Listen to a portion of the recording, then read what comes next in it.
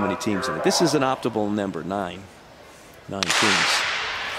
Well, the second time is the charm, and we are underway. Wake Forest, Florida State, Clemson, Virginia, North Carolina, Notre Dame, NC State, Virginia Tech, and Duke in this second section. Well, you can see right away they're off to a much quicker start in this 1200 than the first section was. I imagine these times will pop pretty good. There's a couple of teams that have a shot of getting into NCAAs if they really put it together tonight.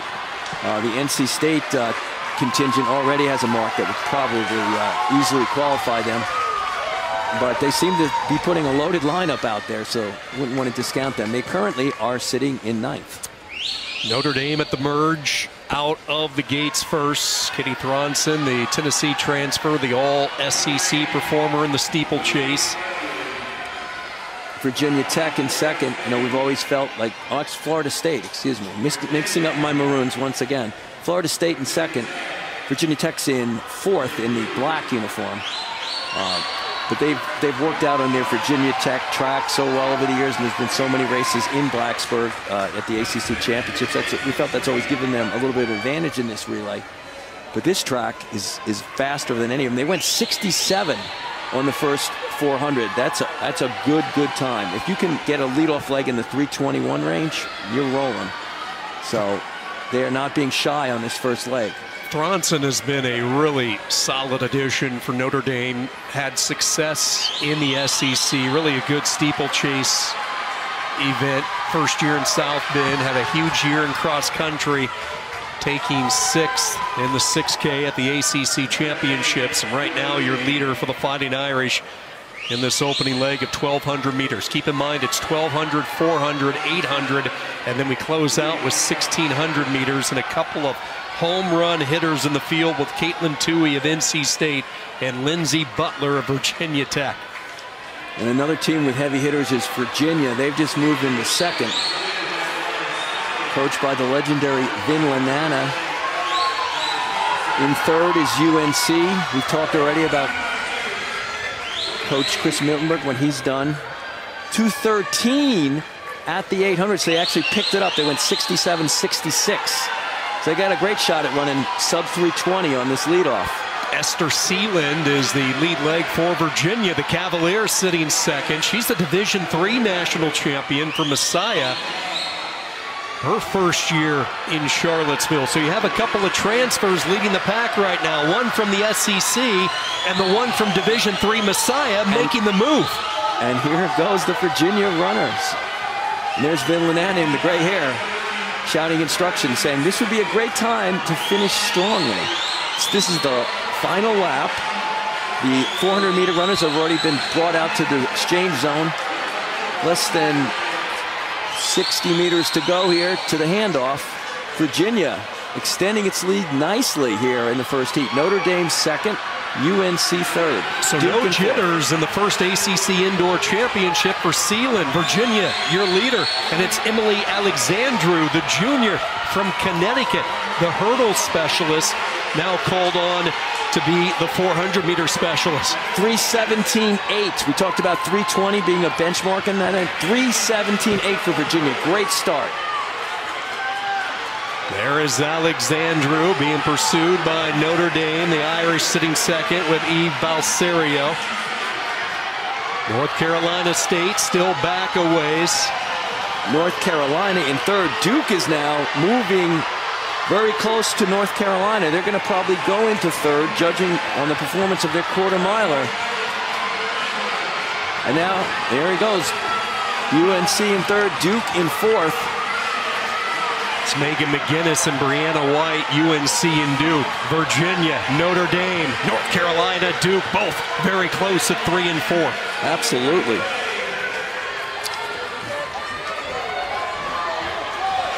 Kiara C. Schultz out there for the Cavaliers. The junior, part of the ACC Indoor silver medal DMR team. Experience in this event, experience in this leg. Katie Ryan, Notre Dame, in her second year in South Bend, started her career at Stanford, and it's a pack formation right now. Duke and North Carolina, striking distance, little shouldering for position. Tolbert to Duke into third, and now going to challenge Notre Dame for second. Tolbert has run 2:04 in the 800 this year. She's really one of the better half-milers in the conference. So Duke with a strong contingent out there. Right off the shoulder of Virginia now.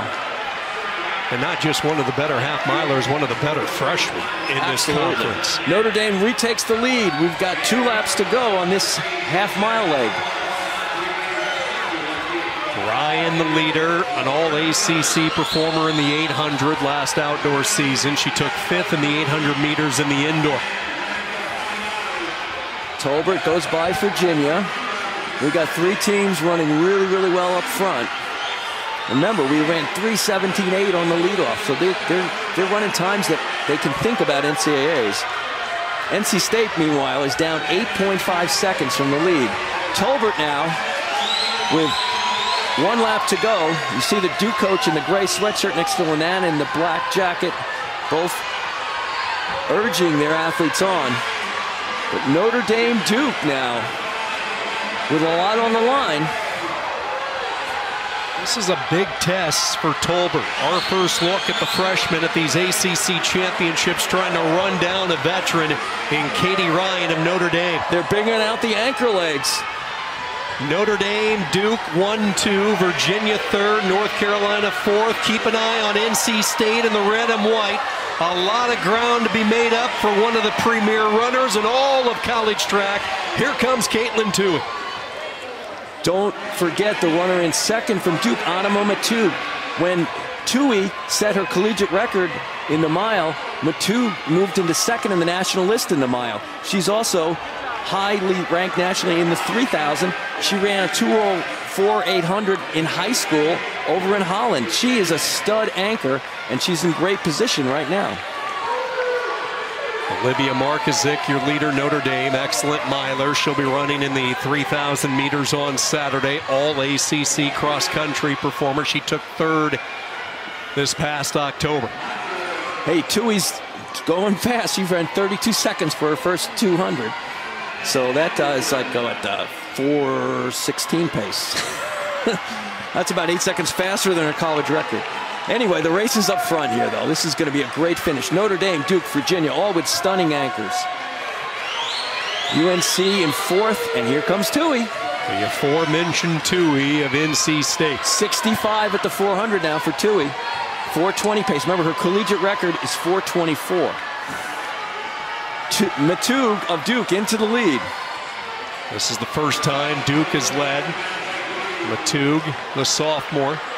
I believe Matug was 4th in the ACC cross-country championships. Remember, just an 800-meter background. She's proved she can run cross-country, the 3,000. The mile might be her sweet spot. Again, she's going to go to nationals in the mile. Look at the ground that Tuohy has made up. Tuohy, 1:38 at 600. That is flying. Absolutely flying. She's in 4th now. Matug, though, out front. Is that the best position for her to be in? I'm not sure. Virginia runner tucking nicely behind her. Also with a lot more experience. That's Margot Appleton, the sophomore, the all-ACC miler, sitting second. Notre Dame starting to slide back a little bit.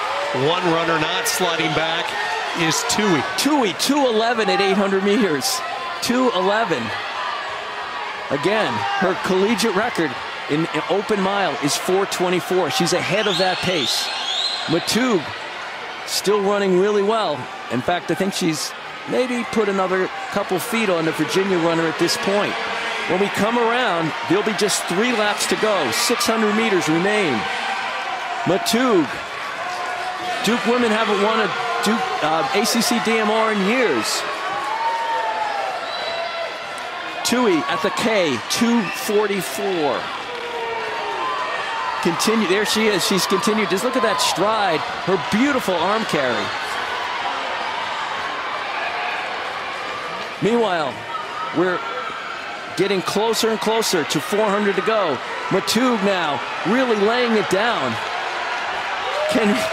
I think Matug can hold off Virginia, and I think she can hold off Notre Dame, but can she hold off Tuohy? Less than 2 to go. 2 laps remaining. 3:18 for Tuohy. Tuohy about to pass Notre Dame and Syracuse. Markovic trying to hang tough, but it will be Tuohy on the outside, and you have a feeling this is going to become a two-team race for the DMR. Unbelievable. This is everything we could have hoped for. Matug having to hold off Katelyn Tuohy. She was 3:18 at 1,200 meters. That is exactly 4:24 pace.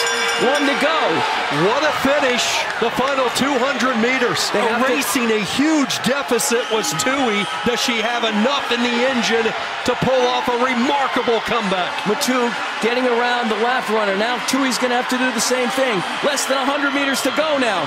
Is Tuohy just going to run out of room? Regardless, she's running fast. Duke with a season best, 10:56.66. They'll shatter that. Here comes Matug. They're going to go sub 10:50. Duke, 10:49.87. Notre Dame second, yes.